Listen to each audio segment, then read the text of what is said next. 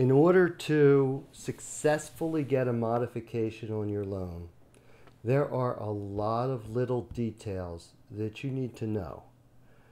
It's recommended that you get help to do that, but there is free help available with HUD-approved counseling agencies. You do not need to pay a private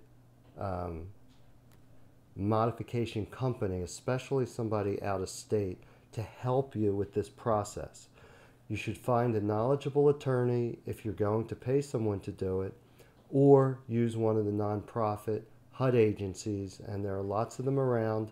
When you get served with a foreclosure complaint, there will be a list and a page of nonprofit HUD agencies available to help you. What they're going to look for, and this is really the key to getting a modification, is making sure you jump through all of the hoops that the lender puts in front of you. You need to prove a valid reason to fall behind. Not because you don't like the interest rate you have, not because you don't want the loan, not because you're underwater. A valid reason is you've had a financial hardship. But you need to spell that out for the lender. Whether it was an unemployment, you need to tell them, I was unemployed from such and such to such and such. I'm back to work now, and now I can afford to pay my mortgage, but I can't afford to get caught up.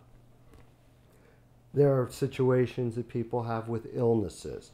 There are situations people have with divorces and people, roommates moving out and things of that nature. These are things that are valid reasons to fall behind, but you need to explain it, and you need to explain it well to the lender. Once that's done, you have to prove you live in the home. There are many people that have investment properties, and unfortunately most of the modification programs do not modify a loan if it's an investment property. What they do is try to get you to refinance the property to fix your situation. Once you do that, how do you prove you live in a home? They want to see that you get your bills at that house. They want to see that your bank statements and your pay stubs are all addressed to you at that residence. These are things that you need to do to prove that it's a principal residence and you live there. They're going to want to see bank statements. Now, many times people are self-employed. Many people have tip income or commission income. And in order to get a modification, you have to prove to the lender that you're getting that income. Telling them you're getting it is inadequate. That's not proof. Proof is you're depositing the funds to your bank account. Proof is that you have independent statements done by an accountant. If you are self-employed, if you're in business, part of the responsibility of being in business is keeping books and records. And if you're in business, they're going to want to see profit and loss statements.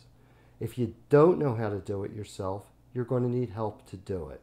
They're going to want to see usually monthly, quarterly, and annual profit and loss statements. The lender is going to want to make sure that you report and that you have filed taxes. They're going to want to make certain that the tax returns you filed are the ones that you're giving them to prove your income. If you have not filed tax returns, make sure you catch them up and get them done, because nobody's going to modify you without them. If you have bank statements, make certain that your bank statements, you have the complete set, all pages. Save them. Save your pay stubs.